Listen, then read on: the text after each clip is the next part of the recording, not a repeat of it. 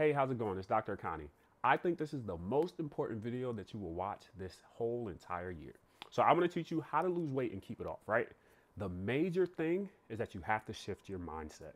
You're probably thinking, what? That's simple. No, that you really have to, I really want you to dig deep into that and you have to shift your mindset. A lot of times when people come to me, they want to lose a goal, right? They want to lose, let's say 30 pounds, 40 pounds, whatever that number is, right?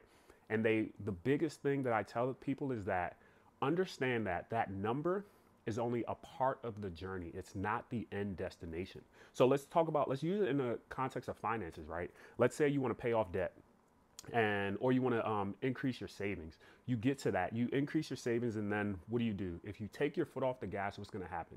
You're going to start spending your money again. Your savings is going to dwindle, right? It's a ongoing thing. I want you to use that same mindset when it comes to fitness. Getting to that number is a part of your is a part of the journey, but it's not the entire destination. Because at the end goal, what are we trying to do? We want to improve our health. We want to improve our quality of life. We want to show up in purpose so that we can be purposeful with our relationships. We can be purposeful at work, right? So these things, you have to understand that 30 pounds, celebrate that, congratulate that. Take some time and really bask in it that you've achieved a goal that you set out for yourself. But understand that that's not the end. This is a lifelong thing. This is a lifestyle that you're creating, right? These habits that you're creating along the way, these things that you're saying no to along the way, the things that you're starting to, the feelings that you're feeling about yourself, the internal changes that are occurring.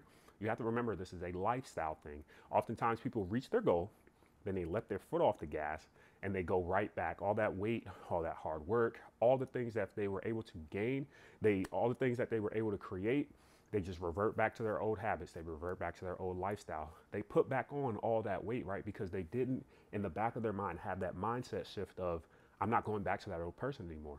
Once I start today, this is my last time feeling this way. This is my last time showing up in the world this way, right? So I need you to really I need you to really hone into that and say, this is a lifestyle change. I'm shifting my mindset to becoming this person and I'm not looking back.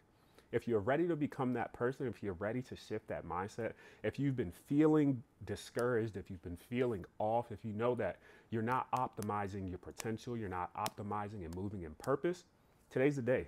I need you to reply back to this video and comment wellness. Reply back to this video and I would love to help you. I would love to help you shift your mindset. I would love to help you move in purpose. I would love to help you not only reach that goal, but begin to change your life so that you can change the lives of those around you. It's time. Shift that mindset, change that lifestyle, and let's get after it. Talk to you soon. Peace.